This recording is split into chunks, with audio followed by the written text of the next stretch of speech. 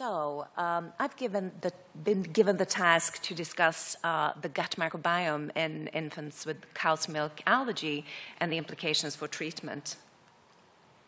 Here are my disclosures again. And this is the outline of the topic. We will see how the gut microbiota relates to the development of immune tolerance. And we will also discuss dysbiosis and cow's milk allergy. And finally, I will briefly touch upon gut microbiota modulation strategies in cow's milk allergy. Even though the sterile womb paradigm is being increasingly challenged, the by far largest microbial exposure will initiate during delivery and will continue in infancy. And the microbial colonization of the mucosal surfaces in the gastrointestinal tract will have a large influence also on immune maturation. There are a number of maternal factors that will influence this establishment, and these include microbiota, antibodies, and nutrients from the mother.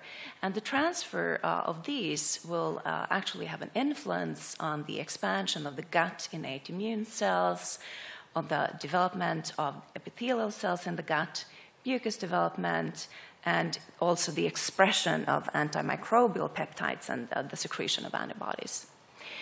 And this will prevent the translocation of the commensal endogenous microbiota to avoid hyperreactivity to microorganism-derived compounds and ultimately also food antigens. In the otherwise healthy breastfed baby, the microbiome development is quite predictable.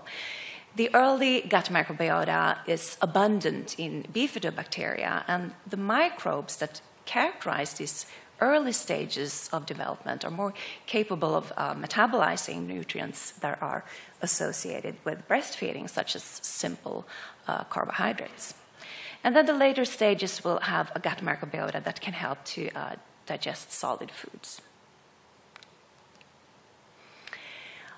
Over the first years of life, there's a successive establishment of the gut microbiota, and this continues in infancy. And if you take a look here, in the lower part here, here are data from one of our cohorts, you see that the microbiota is heavily,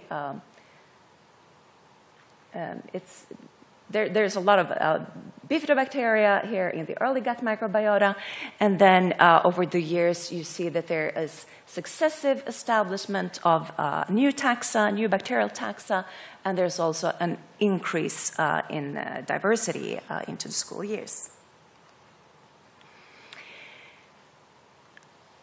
Several maternal factors will influence susceptibility to allergic disease in infancy. And the maternal factors include the allergic phenotype, the colonization of the gut, mode of delivery, and breastfeeding.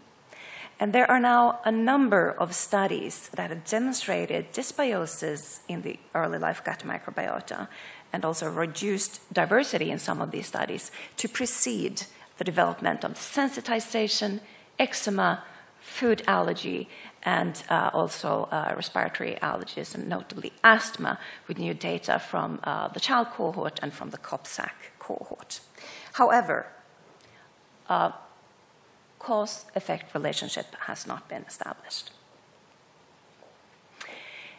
The microbiota establishment will parallel the development of both innate and adaptive immune pathways. And in the situation where there's a high biodiversity, this will increase short-chain fatty acid production that have both nutritive and anti-inflammatory effects, and also induce the T-regulatory cells. In the opposite situation, with this low biodiversity and dysbiosis, this will enhance IgE production and pro-inflammatory responses. So what about gut microbiome and food sensitization then? Okay, here are data from the child cohort in Canada, a prospective birth cohort.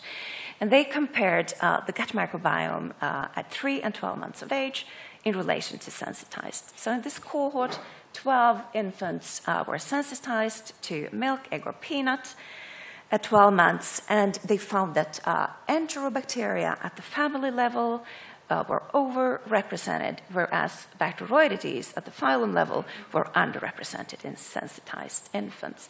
Again, proposing that deviations or variations in the gut microbiota actually precede food sensitization. This is quite a busy slide. I'm not going to go into all the details, but I would like to remind you of the toll-like receptors that we believe are ancient gatekeepers in innate immunity. They are expressed on a number of cells, endothelial, epithelial cells, and also in the leukocyte subsets in the blood. And what they do is that they sense conserved structural components of microbes. And Tregs have recently been shown to express TLRs as well. So when these toll-like receptors are activated, they can increase or decrease the suppressor activity of Tregs, and thereby they will provide a very important link between innate and adaptive immunity. It has been demonstrated in different cohorts that innate immune response patterns are deviant in allergic disease. So members from Susan Prescott's group have reported increased inflammatory responses to TLR activation before the onset of allergic disease.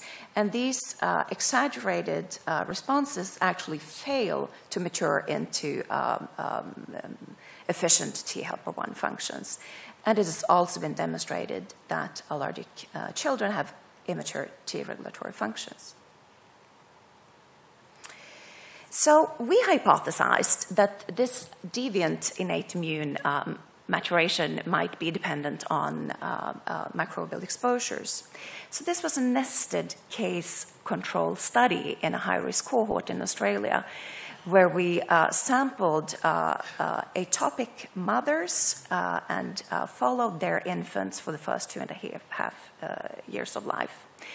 So we sampled stool in the 3rd trimester in pregnancy from the mothers, and then we sampled stool from the infants at 1 week, 1 and 12 months of age. And then we clinically assessed them at repeated intervals until 2.5 years of age. And then we compared the gut microbiome development in children that were sensitized to milk, egg, or peanut, and also had eczema. And compare that to the healthy controls, that is, children that were not sensitized, had no eczema, nor any other allergic manifestations. We also draw blood at 6 months of age, and we isolated mononuclear cells and cultured them with specific microbial ligands for TLR2, which is the principal receptor for gram-positive bacteria, and TLR4, which is the principal receptor for gram-negative bacteria. We did find that the mothers had a lower alpha diversity of the main bacterium phylum Bacteroidetes in their stool if their infants developed atopic eczema and food sensitization. And we also found a reduced abundance of enterobacteria at the family level in infants who developed atopic eczema. And this related to, there was an inverse relationship between enterobacteria and inflammatory responses following TLR activation. So this suggests that when there's reduced abundance of potentially immune modulatory bacteria, this may influence the development of innate immune response patterns. So what about the microbiome in cow's milk allergy then? Well, here are some data from the COFAR study that enrolled 226 children in infancy. All of the enrolled children had cow's milk allergy, IG-mediated cow's milk allergy, and stool was sampled at entry. They were followed until 8 years of age, and at that age, milk allergy had resolved in about a little bit more than half of the children. And you can see here in the PCA plot that their are trends to differences in microbiome composition in relation to resolution of cow's milk allergy or persistent cow's milk allergy. They could also report quite distinct gut microbiome composition to be associated with milk allergy resolution. And if you see here, taxa within the Clostridia class and the Firmicutes phylum were enriched in children sampled at age 3 to 6 months in comparison with those that had a persistent milk allergy by 8 years of age. Again, demonstrating that microbial patterns associates with tolerance development versus persistence of milk allergy. However, the resolution of this analysis was only at the phylum level and at the class level. And in a more recent study, there have been efforts to try to get a higher resolution. In this study, the authors compared children with eczema and confirmed food allergy versus eczema and no food allergy, and reported underrepresentation of specific taxa within bifidobacteria and also Fecalium presnitzi and Muciniphilia. We also have an interest in Fecalibacterium, and again, in one of our cohorts, we actually do see that the relative abundance of Fecalibacterium correlates with the T-cell regulatory markers ILT and also FOXP3 in allergic children. So we are looking a little bit deeper into this. So, the postnatal exposures that will promote tolerance development include colonization of the gut and the introduction of food antigens, and also, obviously, human milk that is plentiful in a number of bioactive factors with immune modulating capacity. So the aim of interventions to treat food allergy and cow's milk allergy would then be to try to induce a tolerogenic environment in the gut and also to promote tolerance acquisition. And this might be done by dietary interventions such as fiber, adding pre, pro, and synbiotics to infant formula, by adding lactose to infant formula. Human milk is plentiful in lactose that have many bioactive activities, and also by the addition of human milk oligosaccharides. It would be highly interesting to examine the role of HMOs in this context.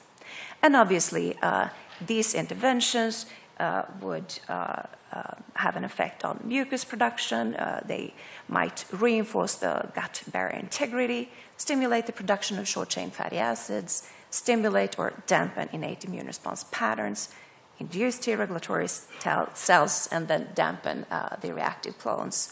So I would like to draw your attention to two recent reviews on this topic. The first one that discusses these dietary interventions, and the second one that looks into the more mechanistic aspects of this. So, finally, I hope I have been able to convince you that gut microbiota variation is implicated in cow's milk allergy development and that microbial signatures have been associated with tolerance acquisition. However, at this stage, metagenomic studies are warranted for higher resolution and also for the understanding of the functional relevance. Pre-pro and synbiotics may influence gut microbiota composition in cow's milk allergy, and it, again, would be highly interesting to examine the role of HMOs in treatment of cow's milk allergy. So I'd like to thank members of my lab and senior collaborators at Umeå University, at the University of Western Australia, and also at SciLife Lab and Karolinska Institute. Thank you.